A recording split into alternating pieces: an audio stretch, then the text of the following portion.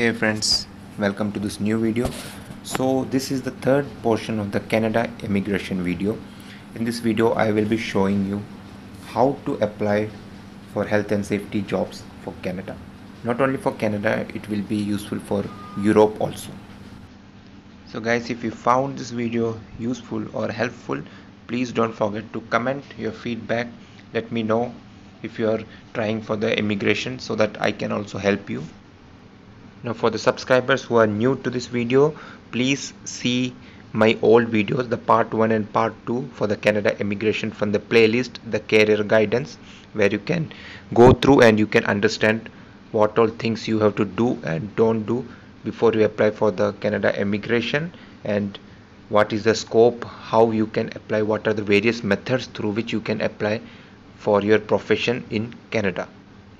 And people who are focusing on the Gulf, what is the qualification needed for the Gulf, how much is the salary for the Gulf countries, everything is already mentioned in my one of my video, which is also there in the playlist career guidance. You can go there, you can check it back. So I'm very sure this will covers and this will help most of our people who are looking forward to step into the Canada, Europe, or to the Gulf. So let us cut the crap and we will get into our subject. So you have seen there are lots of websites are available for searching the jobs for Canada, for the Europe, but you have noticed the scope for the health and safety is very less in countries like Canada and Europe. Even I got a feedback from one of our subscribers that there is no scope for health and safety in outside countries like in Europe or in Canada. So first of all, I would like to clarify your doubts that you can't say there is no scope for health and safety in Canada and in Europe. This is a very vital, very important job role in an organization. If you see any domain, if you consider the oil and gas, if you consider the constructions in Germany, I mean in Europe or in Canada, everywhere safety is very much required. From my personal experience, my one of my friend who is working as a software developer in Canada, he only told me there is a huge demand for the safety professionals in Canada because they consider the safety to be a very important part of the organization, part of the society. If but the role there, the role for the safety officer is very vast, very important, very vital. And you can understand from this fact that when he said to me, like, if the government authorities found any kind of loopholes, any kind of hazards or risks present in the site, they will put heavy fines on the people, on the organization. So from that you can understand like what is the importance, how important is safety in Canada and in other European countries. While working in India, I have noticed many times the officials used to compromise with the safety in warehouses, in the factories, in the companies, but not like India. In Canada, in European countries, they put very much important. It is a very vital part of a organization. They put very importance to the safety. So the role of safety is very important in these countries. So the next question is, why don't we get opportunities uh, to Canada and Europe for safety jobs? Why there is not much safety jobs available in indoor, in the glass door, in such kind of job portals? So I checked with my friend because there is a safety professional who is working in his company. So I had a very good conversation with him. So what he said is, the level of experience, the level of communication, the level of certification is not sufficient for the candidates who are applying for the safety jobs in Canada from the outside. See, this is the reality. You are not going to get this kind of information in any other YouTubes, because the other YouTubers, they are not going to share this kind of details with you. So here I am going to tell you the reality, and even why I am telling you is because I got an interview call from one of the companies there. So I'm going to share my experience also. So the first very important thing is experience. You must have The relevant experience in safety. Experience in safety means finding out an hazards is not a part of safety, or doing or filling up the checklist is not the part of safety. You must be having proper experience in safety. You must be in a advisor level positions to get a good job in health and safety in Canada or in European jobs. Working as a health and safety coordinator, if you are planning to move out to Europe or planning to move out to Canada, it is very difficult for you to get a job.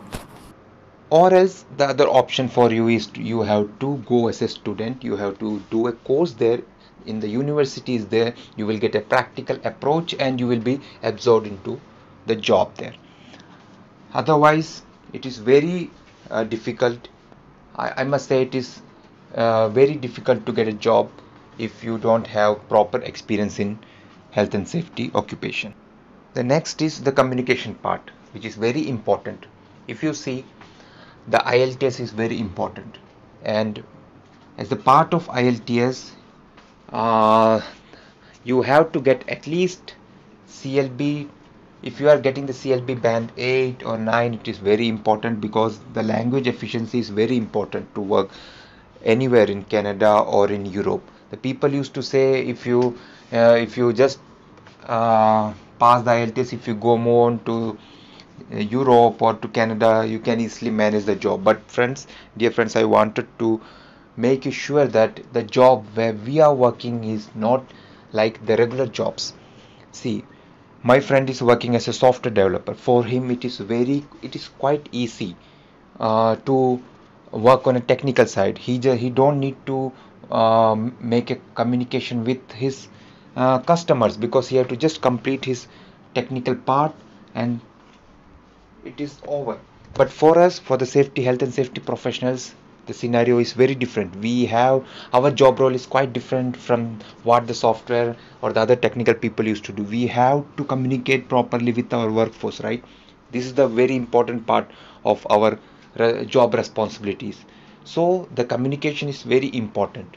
If you can't communicate properly with the Canadians, with the other workforce, if you can't understand them, if you can't guide them, then it will be very difficult for you to get a proper job there. So make sure whenever you apply for the job or whenever you get an interview call, just present yourself with a very good communication. Just put a very good communication. I'm not saying that you have to be a native speaker to crack the interview, but you have to make sure that your communication is very precise and clear and they can understand. Next is the certification level. Most of us have the NIBOSH with us, but if you check for the for the Europe, NIBOSH is valid, but if you are targeting the Canada, again certification is a problem.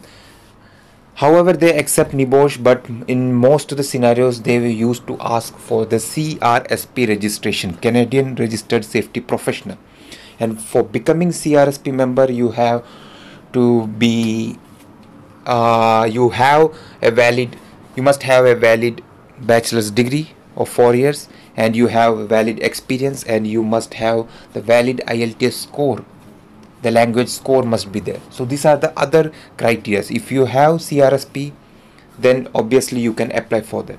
In my case, why I got the call is because I have NIBOSH, I have certifications with ASP and CSP, so they give more preference to the CSP and ASP certifications than NIBOSH. So that is the reason I got the call from the one of the interviewers.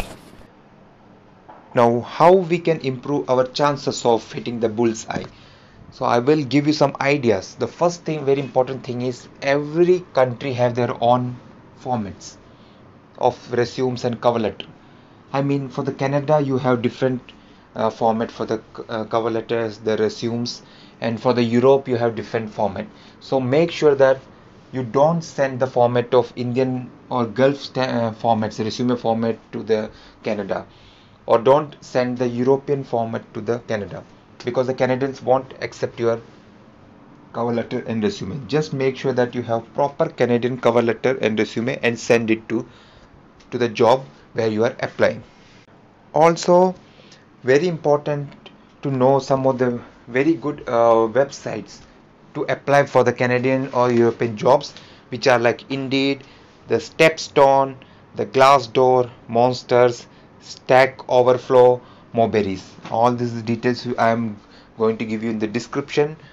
Just upload your resume and cover letter in these websites, and I'm sure you will be going to get a job call. And finally, I wanted to say, don't get upset. There are lots of opportunities are coming up in these countries. Lots of chances are there that you may get a call. Now coming to my side, how I got a call from them is like, I have started to applying for this websites. I used to regularly apply to this Canadian jobs through these websites, and I got a call from the interviewer. So I will share my experience with you, what all things were done from my side. So the first thing is, I have applied to this company through the Indeed Canada website. I have applied to them with a very nice cover letter and the resume. And one of my friends has suggested me to go for an app.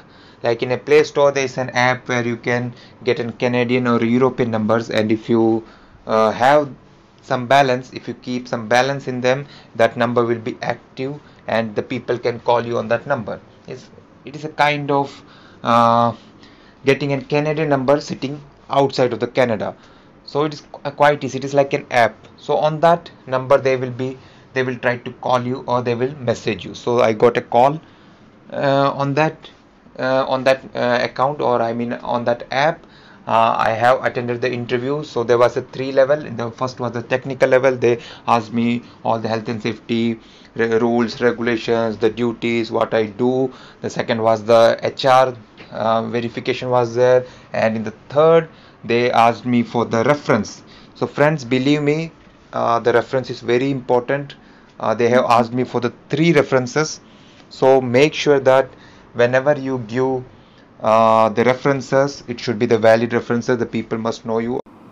So if everything goes right, obviously you can expect an offer letter.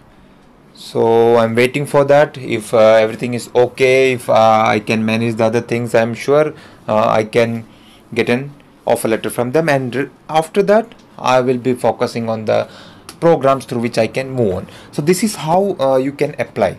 So it's quite simple. The first thing is, as I said, experience is very important. You must have sufficient experience, the proper communication to convince the people who are calling you. So this is the way you can apply for the jobs. Just comment how you felt. If you have any difficulties, please let me know. I'm always here to help you, and surely stay tuned for our next videos on the NIBOSH questions and answers.